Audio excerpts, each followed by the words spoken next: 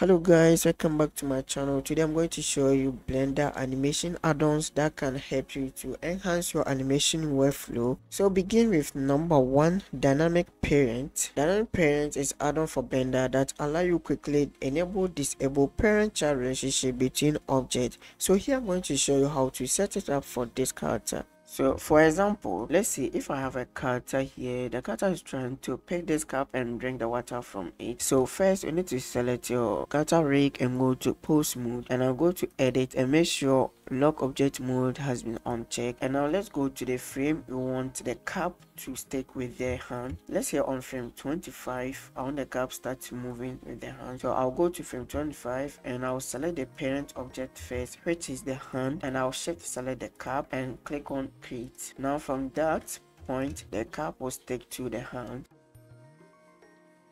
and now I want the cup to unparent when it land on the table again. So to do so I have to go to frame the cup land on the table, which is on frame 60, and now I'll select the cup only and I'll hit disable. And now from that point when I hit play, you can see drop, and then you can see this add-on is cool and it's very quickly to make you do this kind of animation without going to add constraint keyframe. Now number two on the list is animation layers. This add-on also enhance your animation workflow by allowing you to create, select and edit animation layers seamlessly without going to the non-linear editor.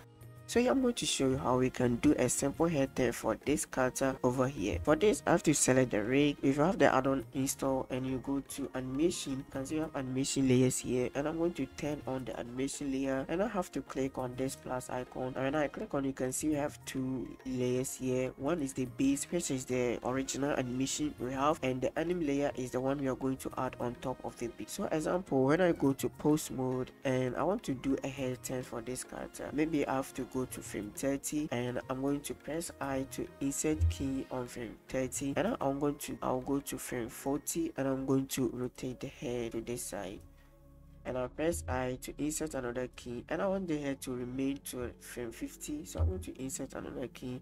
And if I want to reset the head rotation, I can go to layers and I can click on reset key, and then the head will snap to its original position. And then when I hit play, you can see the character did a head turn. I can add some arc form like this, press I, and you can see this is very nice. You can also add the inference. Maybe the head turn to here is very high, you can decrease the inference from here, and the inference the head used to turn will be decreased. You can also insert a key for the inference. Number three on the list is onion skin tool. This add-on also give you a visual reference for previous or later frame. You can select the character rig and you can go to here and click on use character set. If you don't want to use this one, you can just select the character body. If your character body consists of so many parts, you can select the rig and use character set and click on new. And now you can see we have set one and object, and only this one because it's only one mesh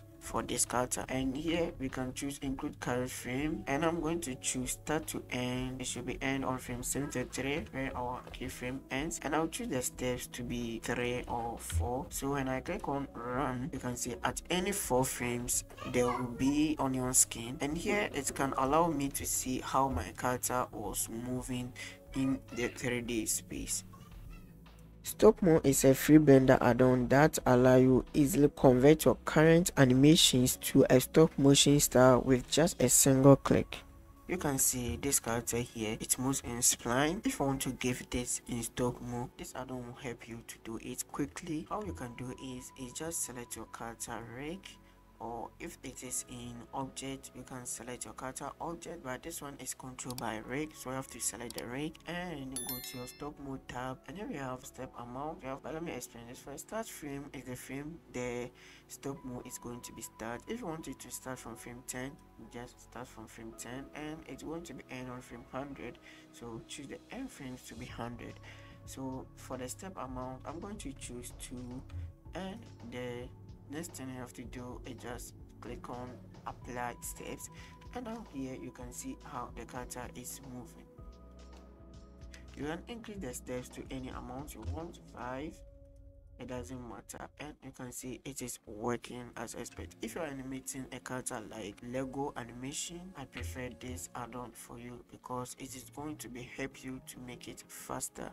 And the last add-on I want to talk about is the Pupa Animate Pro. And this add-on allows you to rig your character, retarget animation, and also give your character animation. It has all these features over here. You can say rigging, animation, and retarget. You can retarget any animation from Mizamo to Regify, and today I'm going to show you how you can give your character animation. I'm going to use this character. It's rigged with Auto Rig Pro, and if you check the rig target, you can see this add-on work with Regify, Auto Rig Pro, Blender to Ray Illusion, and also Mizamo, and so many other rigs. To set it up, I have to go to post mode and I have to change all the rig settings to FK. To do so, I have to go to my tool and I'm going to snap it to FK. So right now I can go back to the Pupa add-on here, and the rig target I'm going to change it to Auto Rig Pro version 3 because I'm using the version 3 for this character. And the next thing I'm going to is to choose animation you want. It has over 4,000 animation, and here you can choose which animation you want.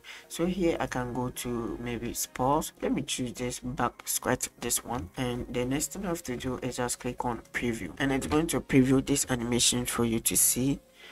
So you see this one, we can play it from here and see how this animation is going to, and it is perfect in looping. Here we have the neck tilt. We can tilt the neck. If you can see, this one is not looking nice, but you can use the neck tilt to make it to look better. It also has shoulder space. You can raise the shoulder up and the arm space. This one is very good. You can also repeat the animation, and you can see the animation repeat the length here. So now after you're happy with the results, all you have to do is just click on apply animation, and this is going to convert this into keyframe over here. And now you see you have all this keyframe that representing the animation. And the next thing I'm going to do, if you want to add another animation, this all you have to do is just click on add layer. And if you click on add layer, you can see the keyframe has disappeared, but we still have this animation playing here. So I'm going to my nonlinear editor. So go here, nonlinear animation, and we have this animation we just added on here called action. So I'll go and select the character rig again, and here I'm going to add another animation. Example, we have this back squat again, this back squat. So I'm going to preview this and see how this one is also work. So here is going to hold it and start to pull it up. So this is what I want. The next thing I have to do is click on apply animation, and we are going to have two actions over here. And the next thing I'm going to do is click on pull to pull this animation to this side, and I'm going to extend my animation. So here we can select the second action and bring it to here, and on this one, the one he's going to lift up will play first. So I'm going to select that one, and I'm going to name it lift. It has extrapolation. Here is set to hold, so I'm going to change it to none, and when we reach here, it will translate into this action. So you can see when it reach here, it starts to translate to the action. We have blend in and blend out, so we can choose it from here.